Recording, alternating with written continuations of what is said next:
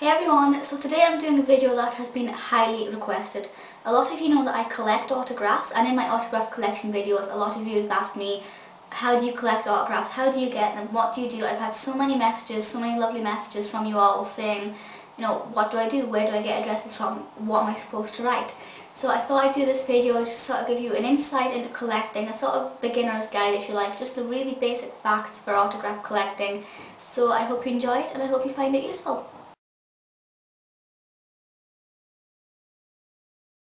Autograph collecting is nothing less than great fun. There's no sort of real gain from it other than satisfaction. It's not going to be educational or anything, but it is great fun, and when you get a new autograph for your collection, it is fantastic.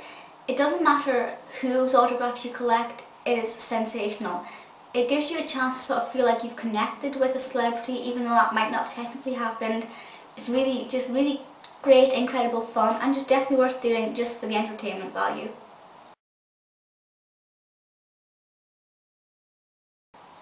There are various ways to collect autographs. Most of the ones I have, I've written to these celebrities themselves and requested autographs that way, but you can also meet actors or presenters or singers or whatever at stage doors and at different locations, book signings, things like that. Book signings, stage doors, meeting them in person is obviously a quick way to get an autograph because you're guaranteed to get it there and then if they're willing to sign. You do have to be prepared for them to say no. Sometimes they will refuse to sign things. Generally, most of them won't. They mostly have really nice personalities, and at least where I've been, they always sign things. But sometimes they've had a really long day, they're too tired. If there's too many people, they're not going to sign it. But if you write to them, sometimes letters can get lost in the post. They might not get passed on. But the two main ways to do it are writing letters and meeting them in person.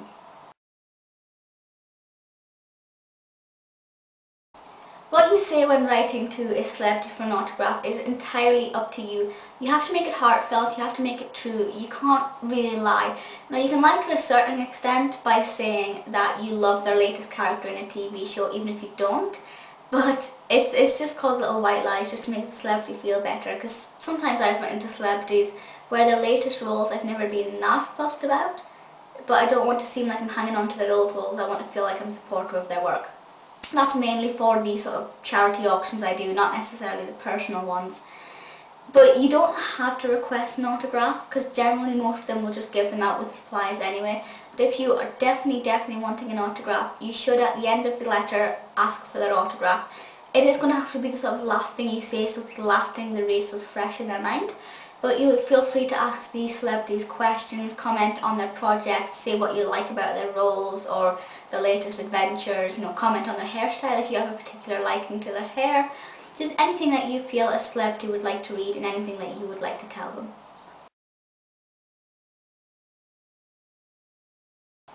Now this is one of the biggest questions I get asked. People get kind of confused over whether celebrities actually have the autograph cards or if we're supposed to send them.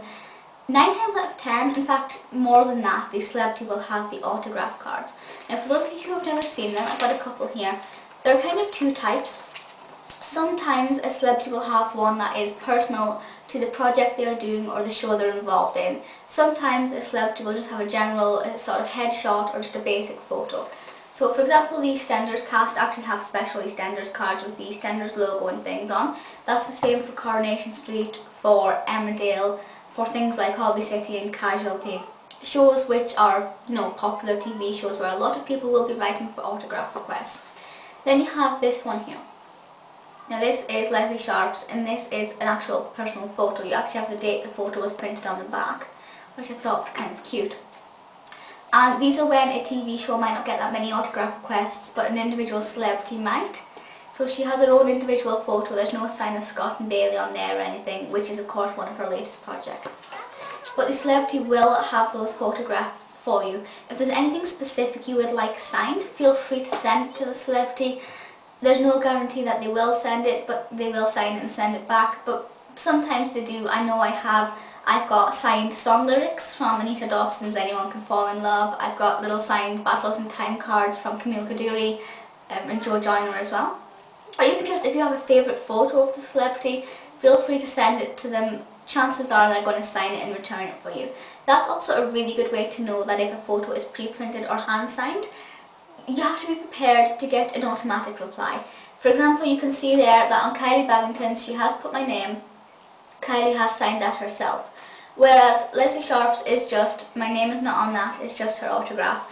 Chances are she's hand signed that, but chances are she's just quickly done it and shoved it in an envelope and not really read the letter. And that is understandable, because they are very busy, they will be getting a lot of autograph requests. But if you include a picture for them to sign, if they sign it themselves, you're pretty much guaranteed that they've read the letter and they've signed it. So it's a good way to sort of see which celebrities are more interactive with autograph letters. But either way, you don't have to send anything, they will send you something. And if they don't have anything, Louis Walsh signed an envelope for me. So they're going to sign something back for you, so you don't need to send anything if you don't want to. You then need to include an envelope on the inside. This is called an SASE. This is what it looks like. You just put your name and your address on there, and most of the time you will have to include a return stamp. That way the celebrities don't have to fork out for stamps and send them back to you. It is also a lot quicker than if you didn't put a stamp on it. So you just put your name and address and then a stamp on, and you can just fold that up like that and pop that inside the envelope with the letter when you send it on to the celebrity. Now there are certain TV shows who don't need to have a stamp. Things like EastEnders, Coronation Street, Emmerdale, the big TV shows, they do not need to have a stamp included on the SASE. That is perfectly fine. If you're unsure, then just send one just in case to be on the safe side, or feel free to ask me or post on forums to find out. But if you're just sending it via an actor's agent or to a stage door, because you can send letters to stage doors, I've done that and have had lovely success, then you're best to include a stamp with that one there.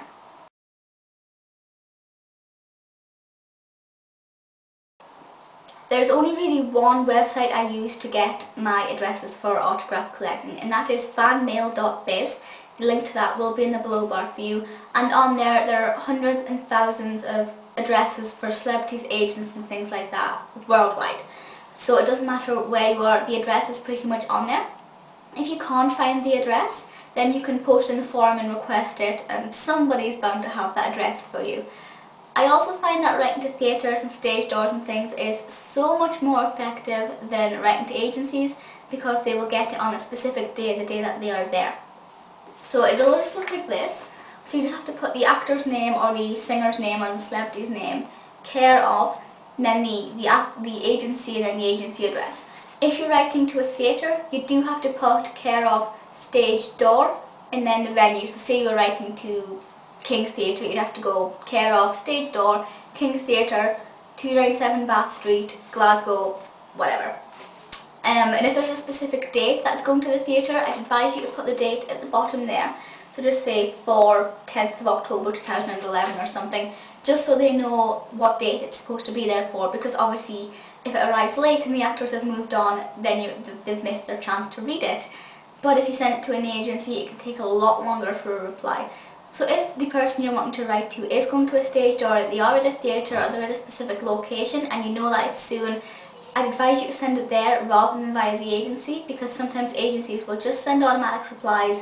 Sometimes letters do not get passed on, and if they have a big bag of letters, sometimes it can take them a really quite long time to reply. So it's up to you where you send it, but I advise you to see if they're sending it to a temporary location first of all.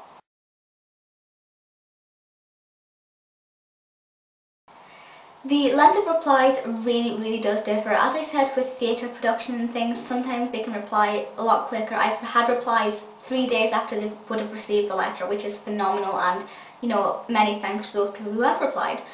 Places like EastEnders and Coronation Street I find can take up to 6 months. Sometimes you will never ever get a reply.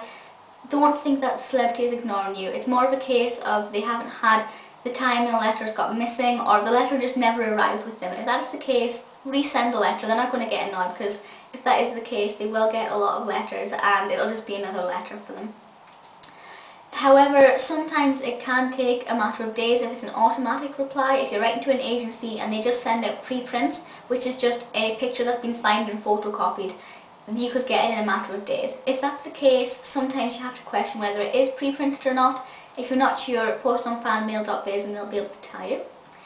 Sometimes it can take 2 months up to a year. It really just depends on the individual celebrity, what they're working on.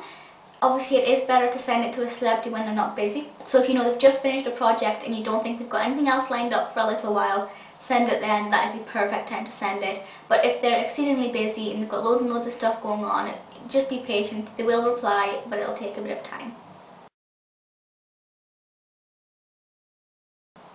Best of luck to everybody who is just about to start collecting autographs. I hope you have the most fantastic success.